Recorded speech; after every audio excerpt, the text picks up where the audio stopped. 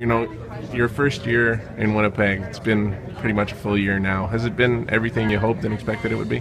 Yeah, well, I was definitely excited signing with Winnipeg and moving back, moving myself back, and being close to my family. And when the season started going, and it started off rough. It was I had faith in the guys in the locker room and the coaching staff, and really stuck with it when a lot of guys get negative sometimes. But I really feel like we have a special group, a special room.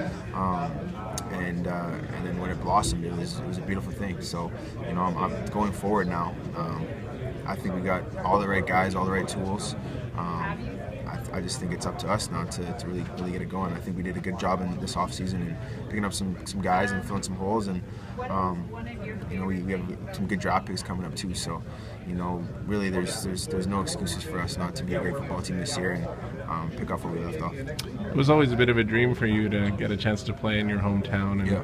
for it to have gotten off to a rough start must have been a little bit difficult, because I know you put a lot of pressure on yourself. But the way it ended up and going forward, pretty good feelings all around. Yeah, it was definitely, I don't want to say frustrating, but because you go to work, you go to battle with these guys every day, and but I was definitely discouraged, and you want to win, and it was like I said this before.